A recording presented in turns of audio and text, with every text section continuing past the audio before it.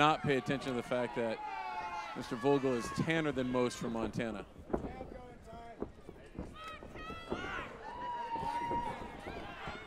Yeah, he's got a bit of a dark complexion going on from being just out of wintertime in Montana. Yes.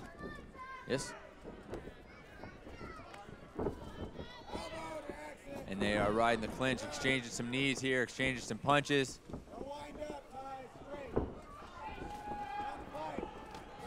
Oh, big exchange on both sides there. They both tapped each other on the chin on that one. This like a is cartoon. This is shaping up to be a great fight. Tyler controlling the center of the octagon. Excuse me, the cage. Cage.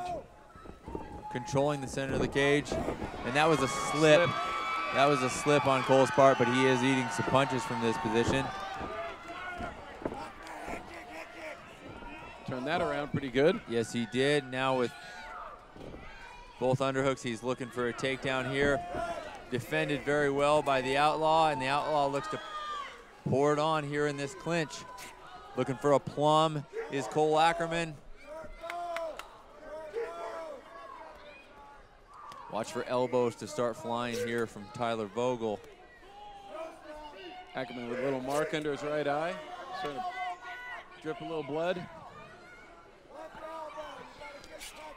Some great knees being thrown in the clinch by Cole Ackerman. And a big shot, and he's dropped. He's dropped by Tyler Vogel. He's working to stand, and it's stopped! Tyler, the Outlaw Vogel, comes away with the TKO referee stoppage in this fight. I don't know that Ackerman was ready for that to be stopped.